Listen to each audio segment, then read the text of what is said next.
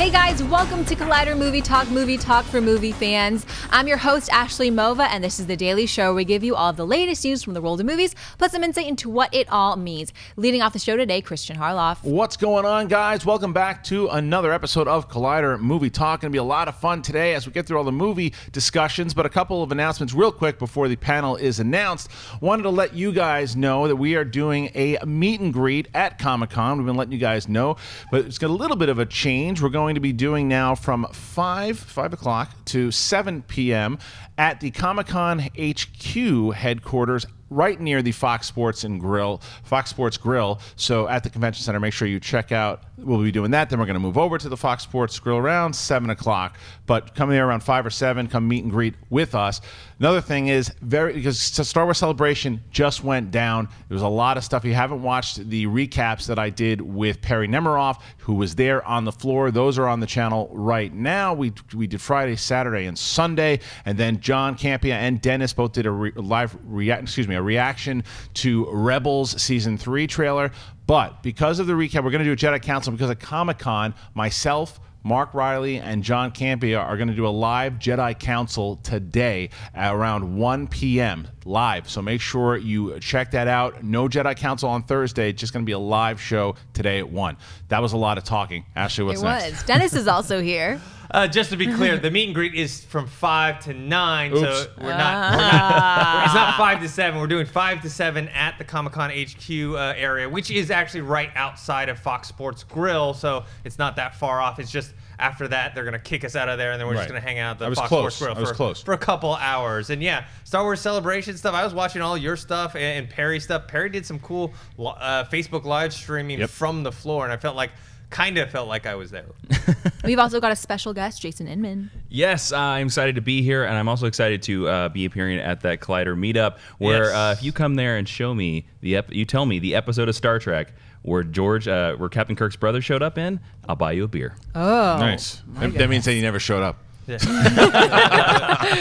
All right, it's Monday, which means it's time for the weekend box office report. Nope, I'm going to cut you off real quick. All right, thank you. Because something else dropped that you were not aware of, and that is the Magnificent you were silent. 7. You were silent, so then I had to jump in there. I know, I'm sorry. Magnificent 7 trailer went up today, and Jason and I both did a review/reaction. It'll be up on the channel in a little bit, but we want to do a quick review of it so you guys kind of knew what was going on with the trailer. This thing dropped, and I have to tell you, I loved it. I liked the teaser a lot, but this one, to me, what they did really well was the fact that they set up both Pratt and Denzel, showing you just who we were getting in this movie, but then they started peppering in the actual 7 throughout. I thought it was a brilliant trailer. The fact that it's coming out in September is again, very smart, the way that they're setting this up. How'd you feel about it? I mean, usually I'm against remakes, but there is enough in this trailer that makes me convinced that this could be as an equal or not better than the original, and it has a really amazing look to it. Like, the action pieces seem like they're going to play really strong, and the cinematography is really strong in it. Dennis? I really liked it as well, and I don't mind it being a remake. I mean, Magnificent 7, the original, is a remake anyways of Kurosawa's Seven Samurai, which I'm also... I love Seven Samurai. Magnificent 7, on the other hand, is, to me, a good Western. I know it's a classic. You watch out what you say about Yul Brynner. Watch it. Everyone loves it. Personally, it's not one of my favorite Westerns, the John Sturges one. So... For me, I'm excited for this one, and the action and the tone of it. Right. And, even the modern music didn't really bother me. I know we had mentioned before, like with Assassin's Creed, how we didn't like the modern music, but I don't know, for some reason it fits in this one versus that one. I think it fit more. I'm just not a fan of contemporary music in the period pieces. I agree that it definitely fit better than Assassin's Creed and even some of the other the Star Trek stuff. But I'm just not a fan of it. It throws me out, but it didn't take away from the trailer overall. I loved the trailer. I'm with Kristian on that. Yeah. Peter Sarsgaard, he looks like a nice menacing villain. Yeah. He plays that role so well. He's a good creep. Yeah, he really is. And I love bearded D'Onofrio. That grizzly. He looks like Wilford Brimley. Oh, yeah. All right, Ashley, what's our first official topic? Can I talk? Yeah. Yes. All right, it's Monday, which means it's time for the weekend box office report, brought to you by our friends at AMC Theaters. The Secret Life of Pets continued its dominating run at the box office, snagging the #1 spot for the second week in a row with $50.5 million, bringing its domestic total to an impressive $203.1 million after just 10 days in release. The animated movie already places higher than Disney's Tangled and just behind Pixar's Ratatouille on the all-time animated chart. Finishing at the #2 spot was Sony's Ghostbusters, which took in $46 million, representing the largest domestic opening for both director Paul Feig and Melissa McCarthy. Taking the #3 spot was The Legend of Tarzan with $11.1 million, bringing its domestic total past the $100 million mark with $103 million. At #4, Disney and Pixar's Finding Dory, which is now the highest-grossing animated release of all time domestically, adding $11 million to its domestic total of $445.5 million. Rounding out the top 5 is Mike and Dave Need Wedding Dates with $7.5 million for a domestic total of $31.3 million. Christian, thoughts on Ghostbusters not taking the #1 spot? That doesn't surprise me. I think we all predicted it just throughout the backlash and what it was tracking at. It actually hit lower than I thought. I thought it was going to do around 54, 55, but whether it's just another remake, regardless of all the other issues that people were or weren't having with it, remakes of classics, no matter what it is, they just haven't really done well. There might be a couple of ones that have, but for the most part, they just aren't working, or people aren't getting that enthused about them. For me, the thing that stands out, it's not Pets, because Pets, the premise alone, it was 100 million or whatever it was, 105 last week, and to go but just around 50% or whatever it was. That's not that surprising. It's the 3, 4, and 5. All three of those movies with Tarzan and Mike and Dave and Dory, they just keep peppering. And it's just the Tarzan and Mike and Dave specifically, because Dory we knew was going to be this beast of a movie. But the way that Mike and Dave, we thought that was how much movie that was going to make in its run. And the fact that it is doing those types of numbers, it's already a success, 35 million or whatever the budget was. I haven't seen the film yet, but from what some people didn't like it, but it doesn't matter because it's doing what the studio wanted it to. And Tarzan getting over 100 million, I didn't like that movie at all, but I can tell you that that's more of a hit, because I thought when it opened up, I was like, that's not that big of an opening, and it's still staying in there. So, it would be the 3, 4, and 5 that stand out to me. How about you, Dennis? Well, definitely Ghostbusters is what everyone's going to be talking about. Sure. And for me, the box office results of that actually kind of mirror and reflect how I feel about the movie, where it's not a bomb. Yeah. But it's also wasn't great. I thought it could have been a lot better. There's a lot of potential, a lot of stuff they left on the table. They could have made the movie. But it was kind of much ado about nothing. Like, I saw it and I was like, well, this isn't the crap fest that people claim it to be. And it wasn't that great either. So I think Sony's going to watch and see how much legs it has over the next few weeks, and then also internationally, on whether they're going to take this another sequel and also spin it off into other properties. And Finding Dory is now, I think, the #1, at least for the domestic market, animated film of all time. It surpassed, I think, Shrek 2 or Shrek 3. It's made so much money, and it's only, how many weeks has it been only for that? 4 or something? 4 weeks. Something like that. It's still going to keep going, so that's another notable thing. I mean, yeah, I'm as well. I'm not surprised with this Ghostbusters at all, because they said that it was Paul Feig's largest opening. I'm also surprised that this kind of tells me that Sony must have known or been tracking this, that they were like, well, we're giving this to the guy who opens at 30 million, and do we really expect him to open a movie at 100 million? Like, I mean, that should have been a little bit. Even with the Ghostbusters title, though? I don't know, but this movie kind of had like an anchor on pulling it back the entire time from the very beginning, just for being the remake and all that stuff like that. And you brought up the interesting thing about the 3, 4, and 5 spots, and I kind of wonder, it'll be curious to see how Ghostbusters does the second weekend. Now, it has 2 big things playing against it. It has Star Trek coming at it hard, and it has San Diego Comic-Con. Right. So it'll be interesting to see if Ghostbusters just disappears and maybe Finding Dory beats it next weekend, or if Ghostbusters can still hold at the 2 or 3 spot. I think that's a great point, because you got a movie like Tarzan that stays in there, Mike and Dave that stays in there. for me, I don't know if Ghostbusters is going to stay in there. I don't know the kind of staying power it has, and because it does have a bit of a crossover audience, a bit with Star Trek for sure. I mean, it's comedy, but still, it's kind of the genre film. And then you're right with Comic-Con, and then people, the buzz hasn't been great on the movie. Because if you make a remake of a classic and people are going, it's not a crap fest. That's not an endorsement. It really, I mean, yeah, it wasn't as horrible as we thought it was going to be. And some people actually but you're never going to put that on a poster. It wasn't as bad as I thought it would be. Look, I was like one of the last people to see. I saw it last night over here at the AMC Prime, and like I thought it was like okay, but there was a big contingent of the audience that were like laughing, like hysterically at it. So maybe that's the audience that. Yeah, but I just don't know if that's going to repeat business. Though I mean, for me, it's just a matter of I'm always under the philosophy. It doesn't matter who's in the movie. If you're going to make a remake of a movie that is beloved, you either have to make it as good or better in order to do a remake. And that's anything. That's not just Ghostbusters or a comedy. That's any movie you feel like you want to remake. What's the take that is going? And I'm not saying that they don't think that this is better. It just clearly with audiences and with critics hasn't hit that level. So it's just a tricky thing because 44 million, whatever the hell it made for the amount of the budget and the marketing, they need to do a lot. They need to do internationally, they need to do really well. They need to do a lot in order for this thing to. And we've already talked about that this movie is not going to China now. So that's going to hurt it as well. Yeah. All right, what's next? It was a huge weekend for Star Wars fans over in Europe at Star Wars Celebration. And in the last panel called Future Filmmakers, Star Wars Episode VIII writer-director Rian Johnson revealed that for the first time in Star Wars history, Episode VIII will begin right where Episode VII left off with no time jump. Speaking at the panel, Johnson said, "You come into it with feelings of deep nostalgia, but then you realize your responsibility ultimately is to get beyond that very quickly and ultimately tell a story that feels alive right now." Johnson also spoke about some of the differences between The Force Awakens and Episode VIII, saying, "While Force Awakens is an explosion of adventure and excitement, Episode VIII is where you start kind of zooming in on the characters, getting to the heart of them, challenging them, pushing them deeper." In that same panel, young Han Solo directors Phil Lord and Chris Miller officially announced Alden Ehrenreich as Han Solo. Lord and Miller then revealed that they saw 3,000 people for the role, including Taron Egerton and Jack Rayner, revealing that also Ehrenreich did a screen test on the Millennium Falcon with Chewbacca. Star Wars Episode VIII opens on December 15, 2017, with the untitled Han Solo film opening on May 25, 2018.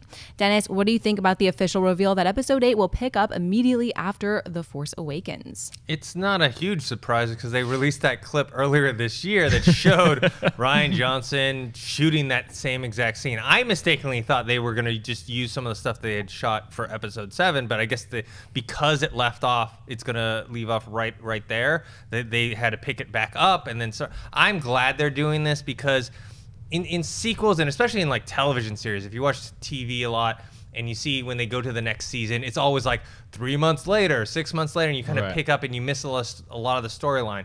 I don't think this is something that we can miss. This is Rey meeting Luke for the first time, or maybe for the first time, but having those conversations, I feel like we as the fans would be cheated if we didn't get to see that. How about the Han Solo stuff? The Han Solo stuff, I mean, we had when they said like, oh, it's official now, I was like, oh, it wasn't official already? So it was just...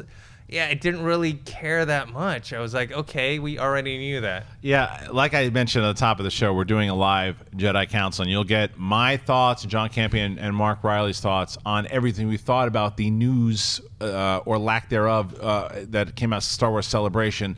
So if you want to watch all that stuff. But as far as the news that did come out, yeah, I'm with Dennis here.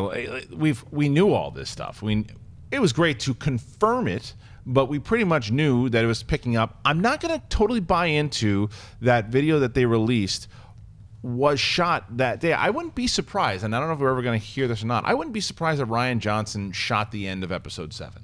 I wouldn't be surprised if that particular scene was shot by Rian Johnson leading into anything else he needed for Episode VIII because of the location of Skellig Michael Island. It's not that easy to just go back and forth. I know that they did do that. They picked up some other shots to go back there, but I think they're going to shoot a lot more there. So don't be surprised if Rian Johnson actually shot that stuff and they just released it to further promote Episode VIII. But to hear that it's not jumping, it's cool. We need changes. We've always wanted to do changes. Even in the featurette that they showed for Rogue One, hearing Gareth Edwards talk about how you want to pay, respects to the things that had come before you, but still do things on your own. That's clearly what Rian Johnson is doing. And another thing that was not a huge reveal, but it's great to hear that we kind of knew already, was that Rian Johnson is going to be focusing in on the characters and get to the heart of the characters. You have to go that route, and that's also what Rian Johnson does and does well. So in order to do that in episode 8, you knew that that was going to happen. The way that they set everything up in episode 7, I know the new characters, I know the tone, I know what we're getting back into, but give me more about them. Get into the heart of them, similar to what Empire did. So yeah, and as far as Han Solo goes, okay, we knew it. We knew it already. I mean, and then they put out that press release, said, oh, guess who's it? We knew it already. It's like the cat was out of the bag, even though, well, we're confirming it. Come on, we knew it already. It was cool to have him out there. It was very cool that the kid got to go out there and experience, this is what you're getting into. You're Han Solo now. That was nice for the fans. They didn't live stream it, which I totally don't understand at all. There was nothing shown. Why didn't they live stream it to everyone? Especially they want to promote this kid as Han Solo. But, okay. I mean, yeah, this for me, a lot of Star Wars Celebration was like non-news. Like you're like the guy we knew he was Han Solo, and we knew that the scene was happening. But I will say that this scene, starting immediately Episode 8 at the beginning of at the end of Force Awakens, brings an interesting conundrum to me, because for me that was the weakness of Force Awakens, because I was like, here we go, credits, and I was like. So I wonder, and this is going to be a very difficult scene. I bet this was an amazingly hard scene to write. I wonder if this will feel like we are watching the actual end of The Force Awakens being stapled onto top of Episode 8, or if they're going to be able to work it in organically. Because no matter how they do this scene is either going to be amazing and knock our socks off, or it's going to be awkward and clunky because we're sort of ending the movie that we saw last year. Yeah. Or they could, that's why it's interesting, because they could cheat and skip ahead. And, oh, it's 6 months into her training already, and like we skipped all that stuff. But I think they're going to go for it. But you're right. It's either going to be a home run or it's going to be really. They could also do a thing where we see this scene and then we fade to that 6 months later. No, that will be terrible. That would be terrible. Ashley, what's next? Warner Brothers and Legendary have unveiled the first official image from Kong Skull Island, helmed by Kings of Summer director Jordan Vogt Roberts. Speaking about the movie to Entertainment Weekly, Vogt Roberts said, "We're very explicitly not telling the Beauty and the Beast story. The original is a classic. The 70s version is great for what it is, and Peter Jackson's version is a great retelling of the 1933 film. The thing that most interested me was how big do you need to make Kong so that when someone lands on this island and doesn't believe in the idea of myth, the idea of wonder, when we live in a world of social and civil unrest and everything is crumbling around us and technology and facts are taking over, how big does this creature need to be so that when you stand on the ground and you look up at it, the only thing that can go through your mind is, that's a god." The movie will also serve as a setup to the main event as Legendary builds to a Godzilla vs. King Kong movie, now set as a shared universe over at Warner Brothers. Brie Larson, Tom Hiddleston, Samuel L. Jackson, John Goodman, John C. Reilly, and Toby Kebbell round out the cast for Kong Skull Island, with a release set for March 10, 2017. Jason, what do you think of the new image from Kong Skull Island? I think the image looks really cool. I think this little image has gotten me excited. I think it also has led me to believe that I would be blown away if we don't see a trailer this week for this movie. Like, I would just be blown away. This is an idea that, like, I'm finally excited that we're finally going to take the idea of King Kong, which is a big, stupid monster movie, and make him fight everything. And my hope is that somehow we can lead down the road to where they cross over with the Pacific Rim universe as well, and so we can see King Kong punch a Jaeger. But there's not much to go for. I mean, the size and the magnitude of that skull in the background really does give you the impression that he is that this monkey is a god. That's an interesting idea. I just hope that they can pull off in this movie what I think Peter Jackson didn't pull off, was the idea that this island is this really scary place that humans should not go to. In the Peter Jackson movie, it just seems silly. I agree with you. I really love the image, and I like everything I'm hearing about this movie so far. What this comment means to me is that's them saying, don't worry, he'll be as big as Godzilla. because that's what everyone has been saying. It's like, Godzilla was huge in that Gareth Edwards movie. How the hell is King Kong going to stand up to him? They're going to make him bigger, and it's a new take on it, and we'll accept it because we need him to be, he won't be as big as Godzilla, but he'll enough to where he's going to be able to hold his own, and that's all I want to see. But just give him other monsters that he's going to be able to fight. That I just want it to look, as long as it looks cool, as long as I believe that the CGI is going to be pretty incredible for this particular movie, And I want to see the new tale, the way that they're going to spin this. And we talked about this with the shared monsters universe that they were doing with Tom Cruise and Russell Crowe and all that. I always welcome a brand new shared universe if it fits together. That's not Star Wars or Marvel, because I want to see other. I think it's something really cool to do, and to transplant Godzilla and King Kong, and like you're mentioning, Pacific Rim and all these things, it could be done really, really well. So this movie, I'm excited for, and I also agree with you that we're getting some kind of trailer or something that I hope will be released to the public also at the Warner Brothers panel on Saturday, I believe it is.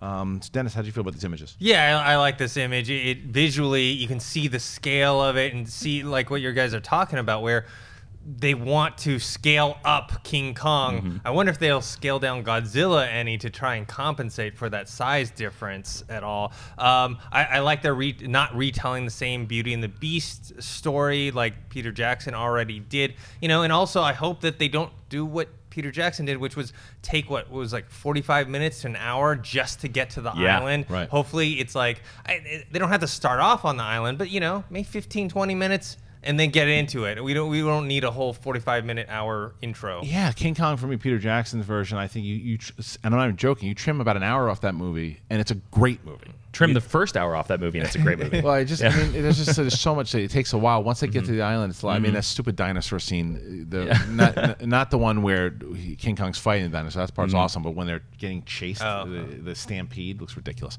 Okay, what's next? J.K. Rowling's eagerly anticipated Harry Potter spin-off, Fantastic Beasts and Where to Find Them, doesn't come out until November, but according to director David Yates, the author has already written a sequel script to the movie. Speaking to Entertainment Weekly, Yates said the movie is quite different from the first, saying, "We've seen the script for part 2 for the second movie, which takes the story in a whole new direction. As you should, you don't want to repeat yourself. The second movie introduces new characters as she builds this part of the Harry Potter universe further. It's a very interesting development from where we start out. The work is pouring out of her." Fantastic Beasts expands the Potter universe, this time setting it in America with a story set in 1926 New York as Newt Scamander, played by Eddie Redmayne, scrambles to recapture his escaped beasts. It opens in theaters on November 18th. Kristian, thoughts on a Fantastic Beasts 2 script already written by J.K. Rowling? Doesn't surprise me at all. The woman is a monster when it comes to writing, and they're not dumb. No, you mean Fantastic Beast. She's a Fantastic Beast. Yeah, she is. But you know that they. Of course, this movie is going to make gangbusters at the box office. It's going to do so well. It's going to carry over the Harry Potter lore. Of course she's going to be working on it. She's also, that's how her mind works. She knows where she's, oh, okay, that character has to go this, and she starts writing it. Great. That gets me so optimistic for the series. That there's a clear-cut vision, not just making it up as they go. She's already got part 2, and and she always does that. She changes the tone as things do change with these characters, and as even you look at the first 2 Columbus movies, even though granted different director, but you have the tone of those movies shifted as the age got older. So there's certain things that they're exploring that the tone will shift. I don't know, did they announce how many of these are doing? Is it a trilogy? I think they want to do a trilogy. I've heard a trilogy, yeah. Okay. So, yeah, I mean, if they already announced the fact they're doing a trilogy and she's got the second one done, let's get the production going, because if this one is as great as we hope it's going to be, we're going to go give me more and more and more and more. Well, don't worry, script's done. How do you feel about it? I feel really good about it, because I think Fantastic Beasts is the Harry Potter spinoff that I want, because I kind of feel that Harry Potter's story, even though they're doing that play in London right now that's essentially Harry Potter 8, I kind of feel Harry beat Voldemort, Harry's story's over. So like this new spinoff into America with a new character and stuff like that, that's exciting to me, because I'm like, we never saw America in that world. And the fact that she obviously wrote this one with being like, well, I got ideas for the second one. And you're saying she already kind of knows where it is. Yep. And that thinks that this script, she already knows where 3 is going to go. That to me should mean that this should be a pretty interwoven and strong trilogy. I'm also not surprised that she already wrote the second one. I can't remember who it was, but it was someone in our industry on my Facebook keeps saying that they think that Fantastic Beasts is gonna bomb, and I'm like, are you kidding me? No way. I think they think that because Harry Potter himself is not in it, and I understand people love Harry Potter, but even you just look at Universal Studios, right, with the theme park. people are in the love world. with the world. Yeah, they love the world. That's why they keep going there, and that's why they will go see this movie. Were they thinking it was sort of like a Hobbit thing, like with the Hobbit compared to Lord of the Rings? No, they thought it was gonna bomb, like no one was gonna go see it. It's you're mistaken. Yeah, you're mistaken. People love this world, and even though it's not Harry Potter himself, it's the world, and they want to see all that stuff. All right, now it's time for Buy or Sell. Ashley Mova is going to read some more topics in the world of movie news, and myself, Jason, and Dennis, either going to buy or sell it. Ashley, what are we buying or selling? While Star Trek Beyond opens in theaters this week, producer J.J. Abrams is already planning a 4th entry in the rebooted franchise. Today came official word that Paramount Pictures, Skydance, and Bad Robot will bring the crew of the USS Enterprise back to the big screen for another voyage, with one new interesting development. Chris Pine's Captain Kirk will cross paths with the man he never had a chance to meet, but whose legacy has haunted him since the day he was born, his father. Chris Hemsworth, who appeared in 2009 Star Trek, will return to the space saga as George Kirk, starring alongside Pine, with the remaining cast expected to return. It was J.J. Abrams who originally broke the news, revealing to Access Hollywood's Scott Mantz that Chris Hemsworth would in fact return. The series' 3rd film, Star Trek Beyond, directed by Justin Lin, will open in theaters this Friday, July 22nd. Dennis, buy or sell Chris Hemsworth returning as Kirk's dad in Star Trek 4?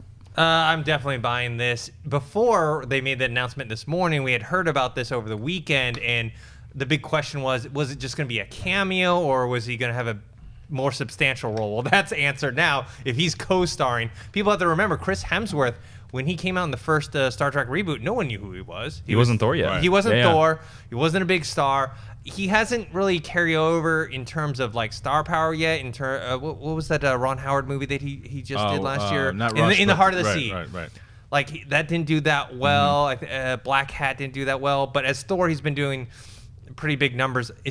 I want to see this, especially because this indicates a time travel story for Star Trek, and we haven't gotten one of those in the movies in a long time. Well, I mean, they did use kind of time travel in the first reboot in a bit, because they altered time and more stuff like too. alternate dimensions. Well, kind of, yeah. I mean, even because you have the late, obviously Leonard Nimoy came in and he was part of the time travel, I guess, experiment, the alternate universe. But not specific time travel. It just depends on how they do it. I'm gonna buy it because I like the idea, and I like the fact that Scott Mantz almost lost his mind when the video is hilarious. What? Are you joking? So it was. It absolutely is something that could be cool, and they're gonna capitalize off of Hemsworth for sure. It just how they're going to do it. If the time travel is done well, and I'll tell you, I mean, I just put my review for Star Trek Beyond on Schmoes, so you guys can watch that afterwards. But I really enjoyed the movie. I did, and it's funny because I'm not a big Star Trek guy, the old school Star Trek for sure. But and you can correct me if I'm wrong here, but this to me felt more like the original Star Trek. The original 100% than the other ones, and I actually liked that about it. Even though what I loved about the first reboot was the fact that it felt a little bit more Star Wars. Yeah, this felt more like the old TV show more than the old TV show's movies did. Yeah, it was like I said it was like a small movie in a big movie's body, and I liked that about it. The adventures that they went on in this movie. So what's the next story to tell? Is it this time travel story because he does of course make reference to his dad once again. So are they going to do that? How are they going to do that? But I'll buy it because I think it sounds interesting. I'm a total buy as well. I think this is one of those ideas that once I heard it, I was like, it makes total sense. Why did they wait 4 movies to do this? But like I kind of understand that. There is actually an episode of Star Trek: The Next Generation called Yesterday's Enterprise, which is all about this old ship that comes out of the timeline and shows up in present day, and as soon as it shows up, the entire timeline changes. And I think if they took the basis of that storyline and threw it into like, so his dad appears in the future, maybe in the Kelvin, we don't know. And if you make the whole movie about that they have to go on an adventure, and Captain Kirk has to send his dad back to his death to ensure the timeline, like, that is gonna break your heart, just like the opening scene of 2009. You know, when they meet though in this future movie, they're gonna hate each other, right? From the beginning, 100%. they're like, they're gonna think each other are a bunch of dicks. And speaking of Scott, speaking of Scott Mantz, he's gonna be on the Top 10 show this week. We're counting down the top 10 Star Trek films with Roca, Mantz, and Nose. What? It's crazy. You have we already filmed it. It's nuts. Look, Roca and Mance, if you didn't know, they had the best schmodown match of all time, and they're going up against each other again on August 12th, and they obviously get into it on the top 10 show, so it's a must-watch. I watch your best! All right, what's next? It appears that Disney and Lucasfilm plans for the Indiana Jones franchise will go far beyond just one more movie. While speaking at the panel, The Art of Storytelling at Star Wars Celebration Europe, ILM President Lin-Wen Brennan spoke about the Indiana Jones movie, saying, Kiri Hart and her group have mapped out a story and timeline across multiple platforms many years in advance, many exhausting years in advance. We have a great honor to have responsibility for, so we want to be really careful with that. Not only for Star Wars, but with Indiana Jones, which we're all really excited about as well. Sorry. Brennan seems to suggest that the story group is also coming up with long-term story plans for Indiana Jones with a possible interconnected Indiana Jones movie universe, along with video games and TV spin-offs. Whether that means sequels or prequels that delve deeper into Jones's backstory remains to be seen. Jason, buy or sell a shared Indiana Jones universe? I'm very curious to hear what you gentlemen will say, because I say sell. Okay. But I will say buy if we recast Indiana Jones, because I do not want the interconnected, shared geriatric Indiana Jones universe. I do not want it. I did not like Crystal Skull. I do not want more of that. But and I've said this on Movie Talk before, that if you were to turn Indiana Jones into a James Bond franchise with like every 4 to 5 movies, we recast Indiana Jones and just a new different adventure, and we can go, there was a TV show, Young Indiana Jones. If we do that where we can see different Indiana Jones, I will totally buy this, because I think there are so many different mythologies that Indiana Jones can touch that he hasn't touched yet. But if it's about keeping Harrison Ford well paid into his retirement, then I'm a sell. I'm going to buy it, because I think my idea is coming to fruition, and I've been singing these praises for hoping this is going to happen. I've been saying this for like a year or 2 years. What I think they should do, and they should start off with Indiana Jones 5 with Harrison Ford.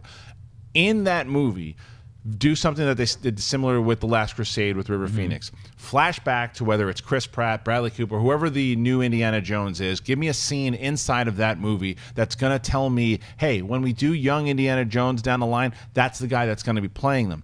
So I think you can do that, transfer over, introduce me to new characters that I care about, that I want to see new movies about. If there's someone really cool, he's got a new sidekick or someone that really helps his adventures. Well, imagine if they recast Sala.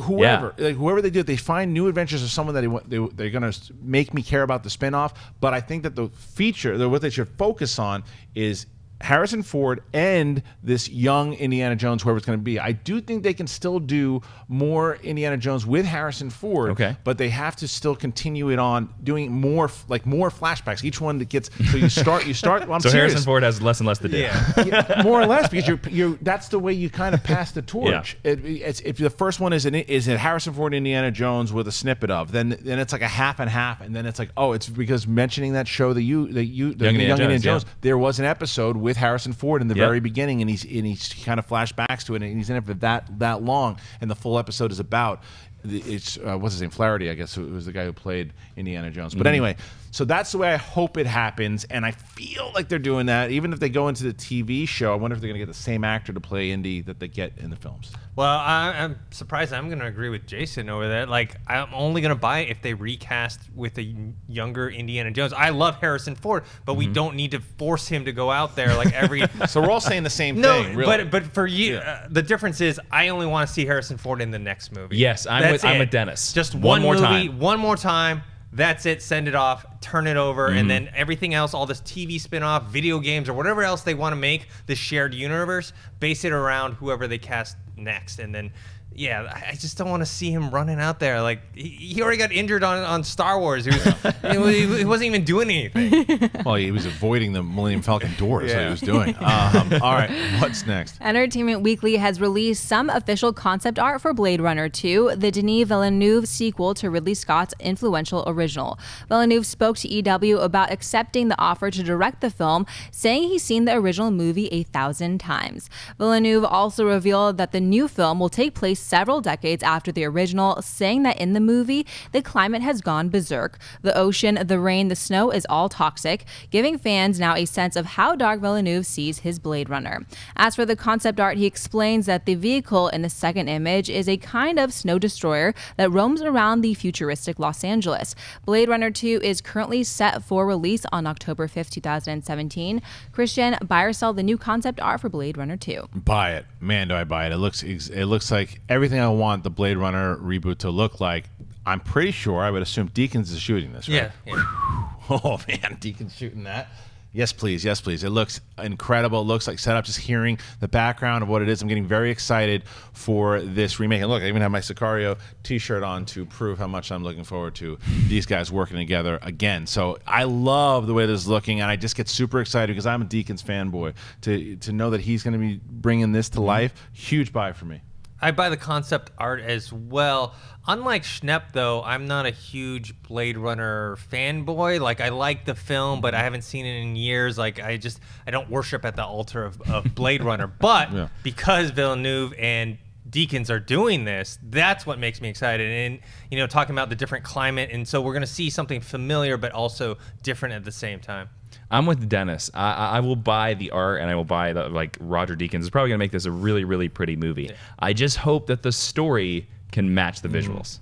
All right. Now it's time for Mailbag. We are going to get into the questions that you guys have asked just simply at collidervideo@gmail.com. Ashley, what are they asking? Xander Tanigawa writes, "What's up, Colliders? You guys and girls are doing a good job on the show, and happy to hear that you'll be coming to Comic-Con. My question is, do you think studios will or should be worried that their blockbuster or summer movie will not make more money than they think at the box office due to the addiction of fans going out, walking, playing Pokemon Go instead of going to the movies? Are you guys and girls worried about this too? When I walked to the AMC 16 Burbank, there weren't a lot of people in line buying tickets, but instead saw more people outside playing Pokemon Go in front of the theater. Love to hear your thoughts. P.S. I play Pokemon Go." I am in love with this question so much because it's so bizarre. It's so bizarre because you think about it. Hey, do you think it's weird people are outside? And do you think it's weird? And yeah, we're outside, but they're outside on phones looking for Pokemon. Yeah. So it's really interesting. But no, I don't think maybe for a couple. I mean, the demographic that's going out to see. Yeah, I mean, the majority of movie. The audience that they're going for is playing Pokemon, but I think that if someone really wants to see a movie, they're going to see it. And I also think that eventually, like anything does, the fad will kind of come down and we'll go back to normal. So I don't think that they're that freaked out about Pokemon. How do you feel about it? I mean, television didn't kill movies. Streaming didn't kill movies. Pokemon Go is not going to kill movies. I mean, I do love your question that people are like, people are going outside. This is nuts. But people are still going outside looking at a screen. Yeah. So. Here. Yeah, you and Schnepp and I think Ellis got some heat last week when you guys talked about Pokemon Go. Oh, because we're old as shit. Yeah. That's basically what it comes down to. They're like, you guys are a bunch of old geezers. I get it. I understand. I wasn't taking away from anybody who's playing it. Have fun, but just it's like my dad working Skype. He's like, what's a bug spray back there? What was that? What's happening? Yeah. What the hell is a Charmander? I personally don't play it either. I think it's a situation where it's not this one thing is going to do it. It's a mixture of stuff. You know, people are watching Netflix at home, people are playing video games, people are watching YouTube videos, and this is just part of that. And like you said, it is I don't think like this type of game is going to go away. They'll make new ones. They'll make a new Pokemon Go 2. They'll make different properties that use the same kind of concepts, but it will die down. I remember when that game Fallout Shelter came out, where you like build your own vault and you build vault. I was like obsessed with that game. I was playing it all the time.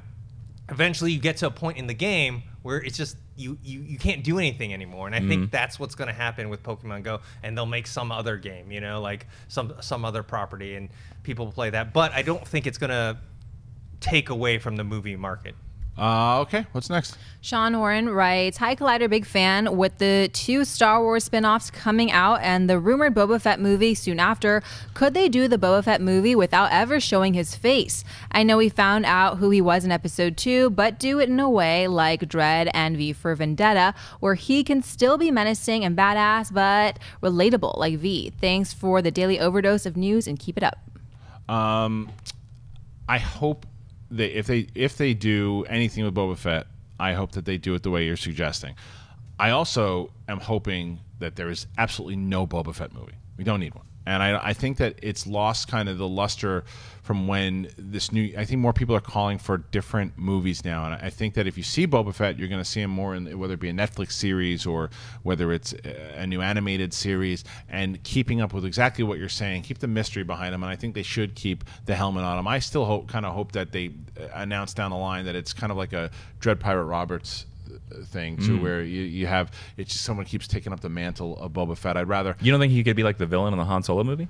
I think that he could be something, but this is talking about like a standalone. Okay. Like, I think Boba Fett will show up in the Han Solo movie, and he doesn't necessarily have to be the villain because Han doesn't fall out of favor with Jabba the Hutt until later on anyway. So, you know, he's on a bounty to catch Han. So they might even be paired up at one point. So he was a merc. So I'm curious to what they're going to do with him. I don't need a full story on him, but I do think they should keep the helmet on him. How do you feel? I agree with you. I think it would be amazing if they kept the helmet on him. I just don't think in the Hollywood system that we're in, they're going to. I think they're going to cast the name. I actually do want to see a Boba Fett movie because I think it could be the Suicide Squad of the Star Wars universe. Like, you could do, like, I mean, imagine we see all those bounty hunters in Empire Strikes Back. What if we had a movie that starred all of them? I think that would be fantastic. And they're all fighting for the same bounty. I think that movie would be different enough from the main episodes that I'd be really interested. Again, I would love it if they did the Dread style with it, but I don't think they're going to. Yeah, I'm more into the idea of having the Bounty Hunters movie that you're talking about as opposed to a solo Boba Fett movie. But even Dread, though, yeah, you couldn't see his eyes, but at least you could see his mouth. Yeah, yeah. You know, he could smile. He could, you know, he'd do all these different things. With Boba Fett, it's just straight nothing. Yeah. So I think you're right. The studios, Disney, is not going to allow that to happen. What's it, Manu Bennett? Is that how you pronounce his name? Manu Bennett? Yeah. Yeah. I think he'd be a great Boba Fett if they were going to do it. Yeah, the Deathstroke from Arrow, yeah. Yeah, I think he would be a great Boba Fett. I don't know if they would cast him, but even in that... I'd even believe that he was the son of Django, too. Yeah, he has the same look. Yeah. That's what I mean. So the Chronicles of Shankara, whatever that thing is. Shinkara. Shannara Chronicles, I think. God bless you. I saw the pilot of that. I didn't love the pilot, but I really liked him. I thought he was great in that pilot, and I think that he's someone that could do it if you're going to explain more. So Did you ever watch Spartacus? He was in Spartacus. I did. Like I watched the first episode. I know everyone says the first episode was first several episodes are terrible, and then it gets it does. Yeah. Okay, before we move on to live Twitter questions, we're only going to be able to take around 2 live Twitter questions today. We're going to check in on the Wendy cam. Wendy, what have they been saying thus far? Well, in our buy or sell section, they're talking about Chris Hemsworth returning as Kirk's dad in Star Trek 4. So right now they're selling this since we all know what happened to him. So unless it's a prequel, the chat's not really into this. I'm also seeing some speculation that maybe Q has something to do with this. Marquez Dobson says, I will buy this despite how confused I am about how George Kirk will be in it for more than just flashbacks. And also for the Disney maybe interconnecting the Indiana Jones universe. The chat's also selling this, saying, why does everything have to be a shared universe? Again, they're saying the studio is getting ahead of themselves, and let's just make the Indiana Jones 5 good first.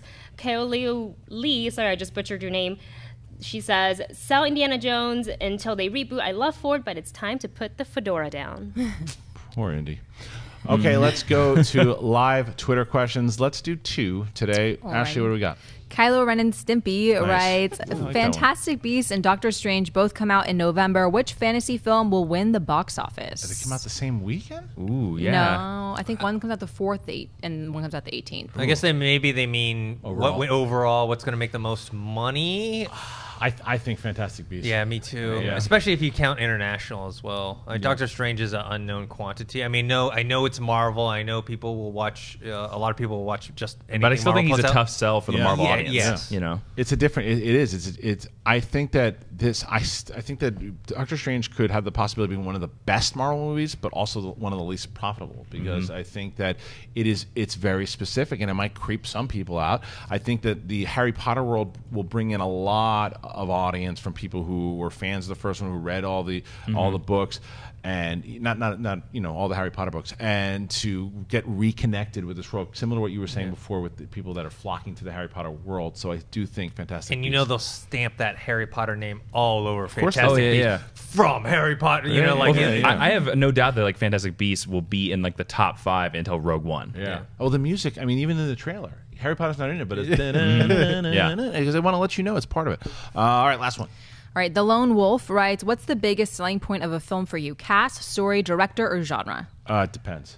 It just depends. Generally, for me, it's always it's director is the first thing I look at. It used to, back in the day, it used to be the cast, but then you get people who are fantastic actors that just do steaming piles of crap. It just depends. I mean, for me, it's like if there's a particular story that sounds interesting or genre that sounds interesting, and then I go, well, who's directing it? Okay, that sounds interesting. And for me, it changes all the time depending on what it is or what because what's that trailer that came out, for example, last week? What was the one? La La Land. Damien Chazelle. Yes, and when that comes out, at first, I'm going, okay, well, I like Ryan Gosling, so let me see what this is all about. Oh, Damien Chazelle. Okay, now I'm a little bit more intrigued. And then I see the trailer. Then I hear the music. There's just a lot of factors that go into it. Yeah, I'm the same way as you, Kristian. But for me, I would say that my top 2 are either the story or the director, because I have had a trailer convince me to go see a movie that had actors that I hated in it and a director that I didn't like, and I found out that I loved it because I'm willing to let the trailer convince me. But before that, if I hear about a movie, like I base it off the director. Like if I like that director's previous works, then that's probably going to be a movie that I'm interested in. But like I said, I try to keep an open mind, and if a trailer can convince me, I'll go see the movie. Oh yeah, I mean, I keep an open mind for everything. It's just director's the first thing I look at. Okay, guys, thank you so much for joining us today. That's our show. I'd like to thank everybody who joined us today on the panel. First, Wendy Lee over the Wendy Cam. Where can I find you? You can find me on Twitter, Instagram, and Snapchat at Wendy Lee Zaney. The modest assassin himself, Dennis Tzeng. Where can I find you? You can find me on Twitter at ThinkHero, on Instagram, dennis.tzng. Jason Inman, who will be facing me in the Schmodown August 5th. Where can they find you? You can find me on Twitter, Instagram, and YouTube at Jawin, Jawiin, and on my podcast on iTunes, Geek History Lesson. Ashley Mova, where can the kids find you? Well, I just made a Snapchat, so I'm officially a millennial. So you right. guys can find me on there and Twitter and Instagram at Ashley Mova. Happy Monday, guys. Well, like I mentioned to you guys, live Jedi Council happening today around 1 p.m. So come back here and join myself, John Campia, and Mark Riley as we break down Star Wars Celebration, get into a bunch of stuff that happened from the weekend. You can, I mentioned the Schmodown, John Schnepp returns to the ring as he goes up against Kale Anonymous. That's going to be an interesting match this Friday. Make sure you go and check that out. We've got the Rebels reaction that Dennis did with Campia. We've got all the stuff that I covered with Perry over the weekend. Heroes is doing a special Comic-Con special this Wednesday. Lots of stuff going down, and don't forget the meet and greet happening at Comic-Con on Thursday from 5 to 9. Yeah. And make sure you check all that stuff out and check me out, Kristian Harloff, Twitter and Instagram, and we'll catch you tomorrow. Hey guys, if you like this video, click the thumbs up button. Also, make sure you subscribe to our YouTube channel. It'll help you stay up to date with everything we've got going on here at Collider.